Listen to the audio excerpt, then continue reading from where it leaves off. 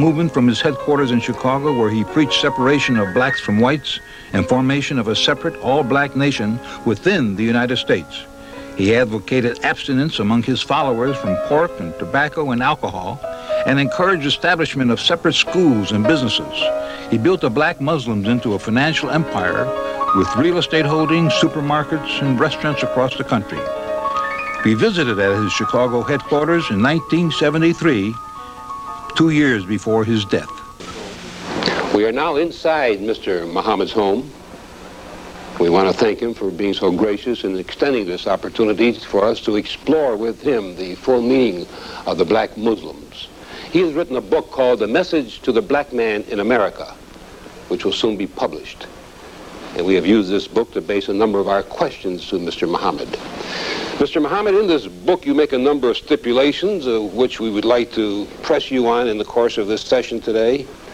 One, you call for the separation of the Negro into a separate state, either in this United States or made possible by the United States. Two, you say that war between the whites and the blacks is inevitable.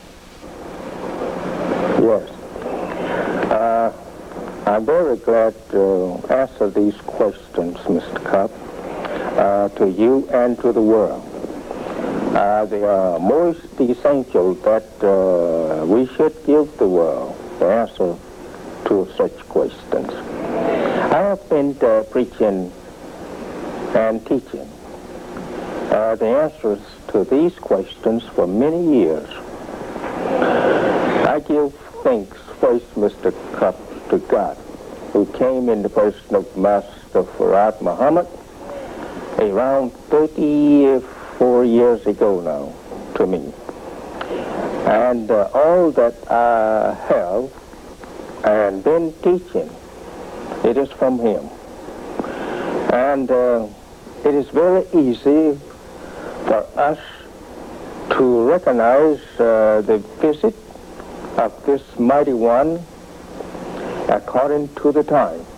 If we have the knowledge of the time that we are living in, we can accept and respect this mighty visitor in this part of the world to fulfill that which was written of him, that he will come.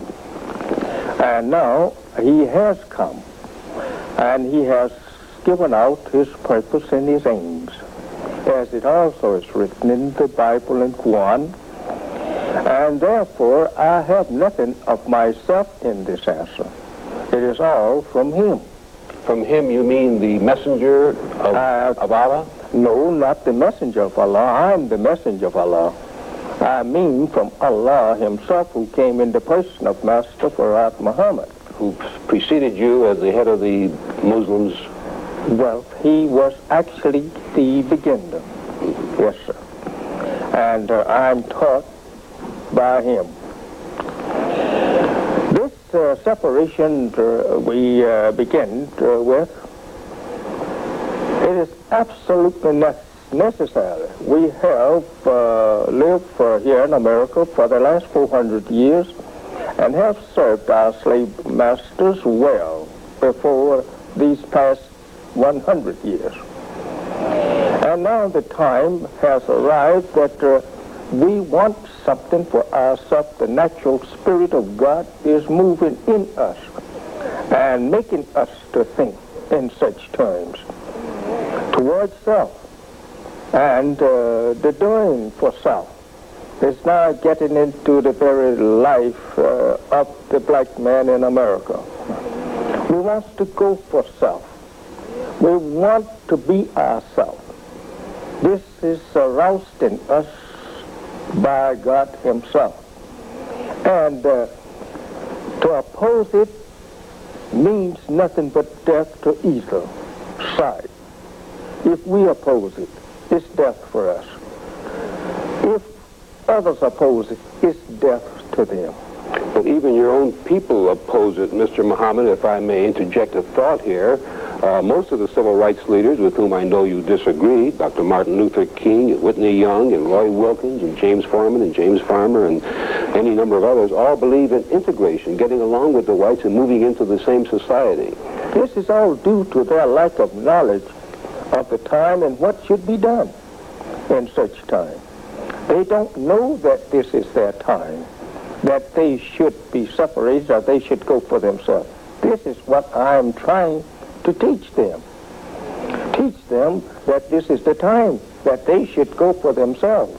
But is it not, would you disagree that it is the ambition and the goal of most Negroes in this country to become Americans in every meaning of that word, to participate in our society, to be responsible, legitimate, honest citizens? Isn't that the goal of the overwhelming number of Negroes in this country? It may be their goal, Mr. Cup, because that they don't even know, as I just said, that this is the time that they should be going for self. And lack of knowledge of the time, the lack of knowledge of self. The American so-called Negro, especially the leading class, do not actually know themselves. Excuse my voice as I'm look like trying to be a little hoarse this morning, but however, I'll make it up later. America's so-called Negro, as you know, have been kept in the dark of the truth of self and kind for now 400 years, and the only one to break forth this truth, it is God himself, as it is written. And the Bible, Ezekiel, and prophesied by Jesus, that the dead must rise, mentally dead. So our so-called leadership is as dumb as those they are leading to this knowledge. Therefore, they hoped that they could have a place somewhere in the life of the white man of America and in his country and government. They seek that place. Not that they seek some portion of the country place here.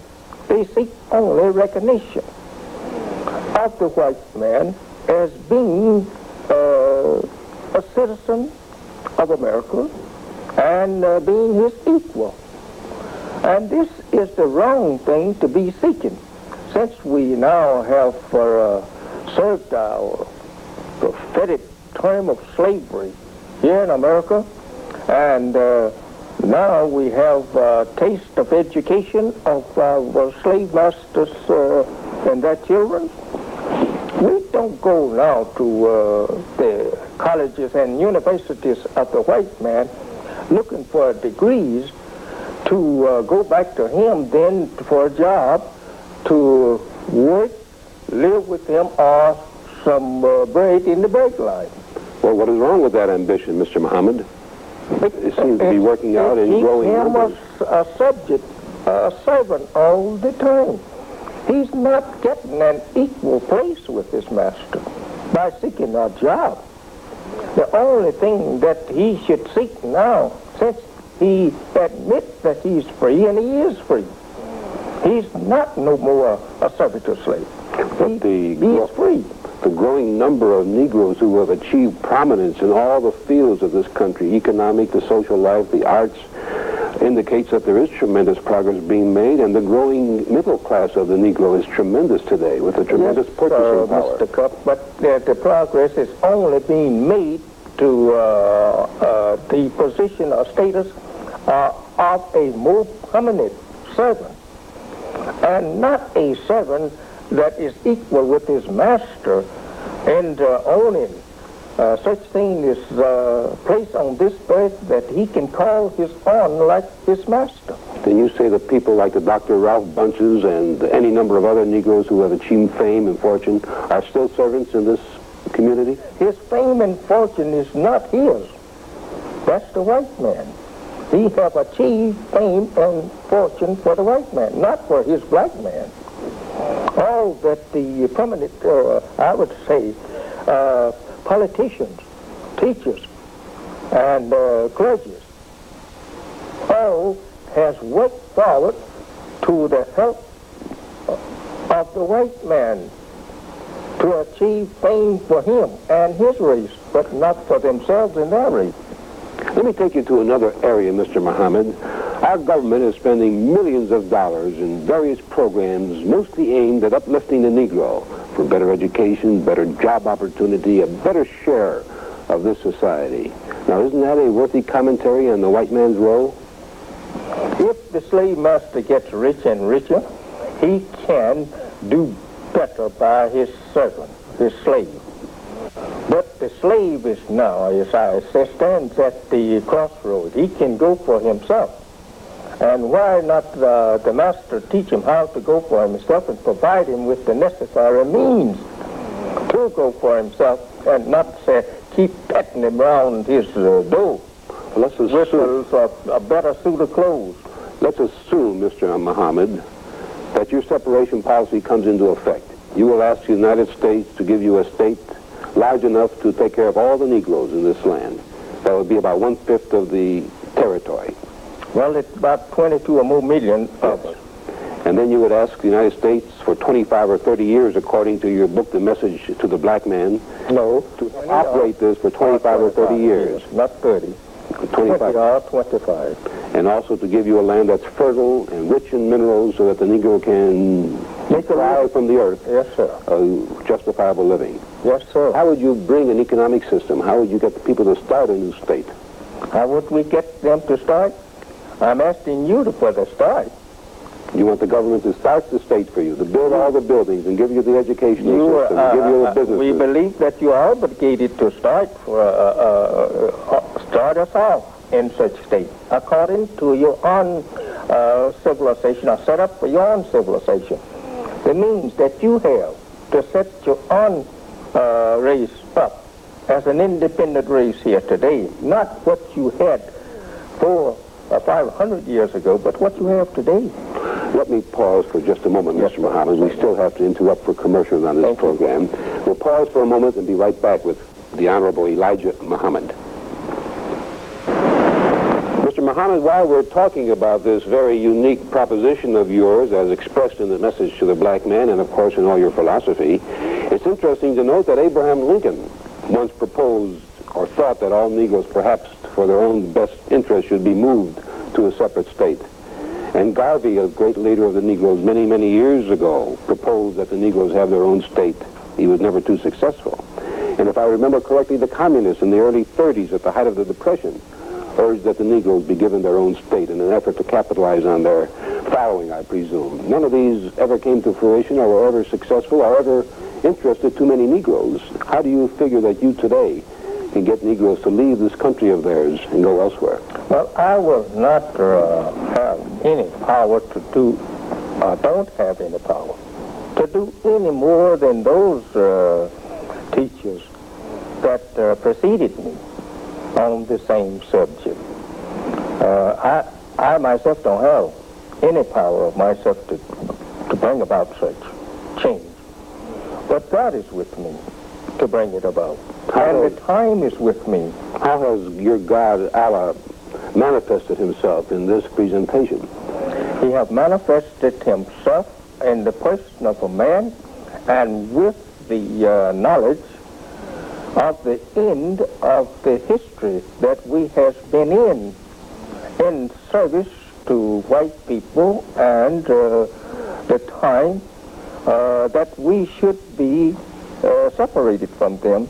This knowledge was given by him, and he is the one that is backing it up.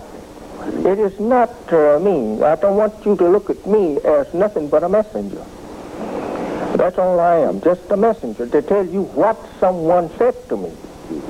This that I have said to you concerning the separation, it is not, say, contrary to prophecy, the sayings of the prophets concerning a separation of the slave and his master. It is not contrary.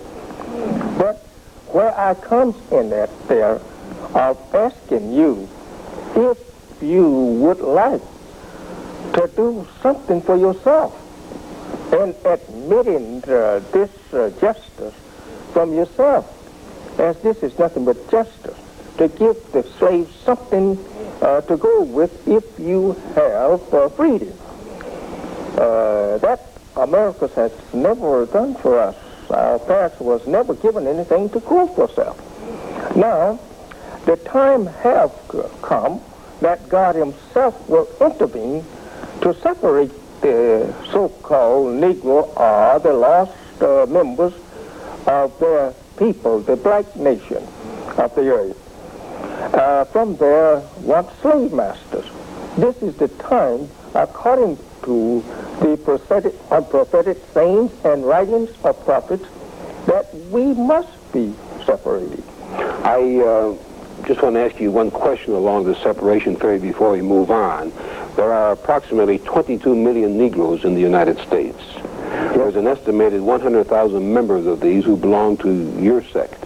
Now, how can you expect 100,000 to dominate 22 million who don't feel the same way that you do? Oh, Mr. Cups, the number doesn't mean anything. We have history dating back that just less people than that. Even the people that dominated in the world today, your own race, they was not started with even 100,000. Only 59,000 was used to make your own world. It don't make any difference about the number. It's only the one that believing in the earnest about accomplishing the aim and the purpose. If you had your choice of territory in this country, where would you select? Well, I'm not saying this. I have said time and again. I will not say where I would like to have a room in your house before ever you are willing to give me a room there. Mr. Muhammad, in your book you also say the war between the non-whites and the whites is inevitable. If you will permit me, Mr. Cup, I would like to go back here to this separation again. All right. We often have been misunderstood on this. We know that the prophesy says that we should be returned or will be returned to our own. But I have said here in this book, and almost weekly I'm saying something about it, that if America wants to ease their troubles, as this is the trouble that she is confronted with, it is her slave. I don't care what someone might say or may say about the problem, but the problem of America, it is her slave. And the solution has been given. And this is just only a little twist of the solution that I am presenting to America today. That instead of all of this, I would say, mistreating the poor man, crying out today for more justice and better justice, better recognition, put him over here in some place. You have a house big enough to do so. Put him over here someplace to himself. Regardless to what he says, you know the truth. You know that he should be somewhere to himself, because you will never agree to all that he demands you of. You cannot do so unless you want to become a subject slave yourself, or that you want to get in the same status that your slave is in, to yield to all of his demands. That is trying to respect a once slave as your equal. You can't do that and keep your respect in the world of civilized nation. But you can, I should say, stop trying to force the ideal in the slave that he is as good, he is as honored, he is as much as the master. This cannot be accepted as truth, even from the master. Would you deny? Given, if you will just permit me, I will give you a chance then. By giving him a chance to sit in the house with you and talk with you and your family, or even marry your sons and daughters. That's not yet making him your equal. Or to prepare in your laboratories jobs for him, factories, build factories to give him a job, keep him at work. That is not making him your equal yet. He's still unequal. And it's a real ignorant thing to say he's my equal because I give him social status with me. This is bad on the white man's part, even to offer his slave integration in marriage and intermarriage. It only makes him worse in the eyes of the world, and his intelligence is now has been, I would say, lost, and his decency of his society is lost, even by just offering the slave such opportunity. But if he would go and offer his slave a place over here to himself, say, boy, you have allowed me to use this slave. Boy, you have been a good old plowboy for me. Now I'm going to let you plow for yourself. Here's a mule, here's a plow. I will furnish you plow tools until that you are able to pay for them or make them yourself. You don't think that the white man really thinks of the Negro as boy anymore? That this era has allow me so to many use years the word, ago? but he still calls them boys in many parts of the country. You still refuse to acknowledge, though, that the tremendous progress of any number of Negroes in all the arts, in all the political world, in all the sports world, in the entertainment world, in education, these people are not the equal of the whites with their tremendous success? Well, if he has made progress in the way of civilization for the white man, or in the civilization of the white man, well, why object then to him doing this for himself? Let him make a way now for himself. But don't you feel, Mr. Muhammad, that this success is generated among the Negro youth who look up to these people as idols, and they themselves take a place in the society as successful people, inspired by their own people who have made successes? Until he learned the truth. When he learned the truth of himself and of those who that he is worshiping, then he will go for himself, as I have the spirit to go for myself. I don't want to be a slave for you. I don't want you to use me as a servant. I want to be my independent self. I want some of this earth for my people like you. You came here and taken it by the knowledge and power of your own fathers from the Indian, and you made a great country out of it.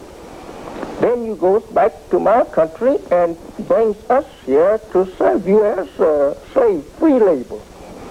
For 300 years we have did that for you, willingly or unwillingly. We did so, and our fathers. Now for 100 years, you say we are free. And 100 years we are not free. We are so blind, deaf, and dumb, we still look forward to you to make our clothes for us, get the cotton and the wool, go and put it through the mills and make cloth out of it for us, and we still sitting looking at you do all of this for us. Mr. Muhammad, if you'll pardon me, I must say that your interpretation of the Negro is far different than mine. You sound more like Governor Wallace when you say the Negro is deaf, dumb, and blind. You don't want to be linked with Governor Wallace as one of the outstanding racists. No, I say that because God himself said it. It's written in the Bible and Quran. Wallace didn't write this. No, but he announces and enunciates the same principle that you're enunciating. Well, the Negro is dumb, not he's saying what God in the Bible says. Your Bible said that we are blind, deaf, and dumb, and even dead. Well, many people certainly will disagree with anything that the Wallace they disagree with God and the prophets then. Only in your Bible, not in any other Bible. It's in your Bible. That the Negro is dumb and blind? I got mine from you. We'll have to pause for a moment, Mr. Muhammad, for a message, and we'll be right back. Mr. Muhammad, I know you want to say a few more words on separation before we go into another subject. Mr. Kupcinet, I'm very anxious to finish what we started with on the separation. It is very nice and good of America to prepare educationally her slave that she once had in servitude. The education that we have acquired from white America, it will help us to begin to foresaw anywhere on this earth that we may prefer to go or stay. If we are to stay here with you, we must stay in a separate part of America with you.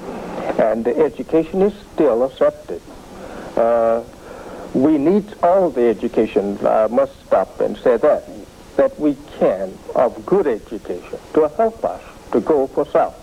And as far as our reaction to what we have acquired in the way of education, it doesn't mean that we should now be satisfied to remain with you just because that we have now acquired more respect of South in the way of education and can do more better service for you than we have in the past.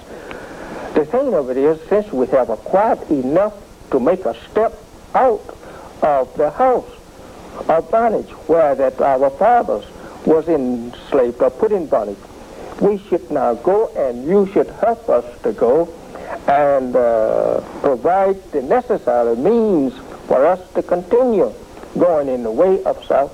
This would also give you a great and a good name. The slave master sent his slave off with the provision to keep going for himself. We need modern tools now. We don't need to apply a mule. We need a tractor. And we need the land, certainly, that will provide a living and the necessity of life otherwise, such as buildings and other machineries. We want that we can go into as you have went into it and pull out of her treasures the necessary means for us to build a nation for ourselves. But is this consistent, Mr. Muhammad, with your position? You were saying about the Negro doing things for himself. Then you say the government must turn around and give him all this territory and operate it for him for 20 years. We think the government is obligated. We have given her 400 years. And now we want to go for ourselves. How are we to get started for ourselves if the slave master is not willing to provide the means for us to go free for ourselves? In your position on separation, did you feel that the Supreme Court made a mistake in 1954 when it ruled that segregation must end in the public school systems? No, I don't say the government made a mistake by saying the kind of segregation that we have lived under should be terminated. I don't think she made any mistake there. But I do think the government is making a mistake now to try to hinder us from being separated, since we have already lived under segregation for the past centuries. Now we would like to be separated and live over here to ourselves, since we cannot get along with you in peace. Let me take you into another area that we discussed at the opening of the show, Mr. Muhammad. That is your prediction in the book, The Message to the Black Man, that the whites and the non-whites inevitably must come to a war. Do you really feel that there must be a war between the races? If you will not submit to the law of justice, freedom, justice, and equality, and submit to do good, certainly, this is the time that good confronts us to rule the people, and not evil. Your history teaches us that you have always warred. In Europe, there was once a 100-year war, 30-year war, and they have continued a war history of your race ever since you had civilization. But it isn't only the white man, Mr. Muhammad. Every man, white, red, yellow, has always engaged in war just as much as the white man. History never give us any knowledge of a war between the brown, yellow, black races before you. Well, the Chinese and the Japanese warred for many, many centuries, and certainly the blacks in Africa had their tribal wars, and the Muslims and Christianity had their religious wars. I mean, war has been a part of man ever since. And in your sphere of ruling the people since 6,000 years, you will mention what happens in the period of 6,000 years. Well, you are the boss there. You started there. You maintain that the white man, according to this book, has been on this earth only 6,000 years. Only 6,000 years. And that the black man was here many, many years, centuries before. We don't have no birth record. But the anthropological facts may differ with you, but this is, of course, according to your religion, right? It depends on the man who does the analyzation of this past history of our people, bones and rocks and whatnot. Your statement of inevitable war is so reminiscent of what Red China has been saying, that the yellow race and with the colored race will fight the white race, that it's a little frightening that you would be on the same beam, the same line of reasoning with him. I wish you to explain that further. We cannot move ourselves if we are there by God himself. In the beginning we are there, and you are there. In the very beginning, we cannot change nothing, and I'm not asking no one to accept any change that I would try and make, because I'm not trying to make one. Everything, Mr. Cup, that I say concerning the truth, whether it's war, or whether it's separation of nations, I have it from Bible, Quran, from Jesus, from all the prophets in the past, from God himself, and I'm not talking myself. I'm talking what God and his prophets say. Of course, Mr. Muhammad, Jesus, and all the other recognized religious leaders always preached love, not hatred. I will take for an instant, Jesus, he taught love of his Father. We used the name he used there. He taught that we should love the Father. We should love the word, the teachings of God. We should love the man that loves God and loves the teachings of God. This was Moses' teaching to Israel, was to love thy God with all thy heart, soul, might, and strength. But you are not taught to love the enemies, the nations that will not love your God and will not allow you to pass through or not allow you to settle in your own land. You should destroy that nation, or God will destroy them before you. This is Moses. Then the God goes so far as to say himself that there was two brothers, that he loved one and hated the other. God is the first hater. Jesus also seconds his Father in these words, that unless you can hate your mother, brother, sister, father, pick up your cross and come follow me, you cannot be my disciple. You have to hate first there. He gives to us well-known teachings there in Matthew. I think it's around Matthew or in John 1. Anyway, it's there in his teaching. Here comes again some more of Jesus' teaching. He mentions this thing of the two brothers. One hated, another loved, to verify his own hatred of the evil people. He did not declare himself as being a lover of all men. He could not be the representative of God if he loved all people, because some people are evil. And a time of judging and meting out sentences to the evil and the contrary people of God is also on the page of history that these prophets put there for us to read and study. Moses did so, and now comes Jesus, who covers his spear of delivering the message to Israel, a final message, and then denounces Israel as being enemies of God, and that a day of judgment is set for your execution. All of this is given right there out of the Bible that is put in the words of Jesus. And we continue to have this, and then the beginning, we have it, Moses addressed Israel, and Deuteronomy there, saying to Israel that in the very beginning, when we speak of separation, that God separated the sons of Adam. If God saw it more best than peaceful to separate these sons of Adam, brothers. These sons represent brothers.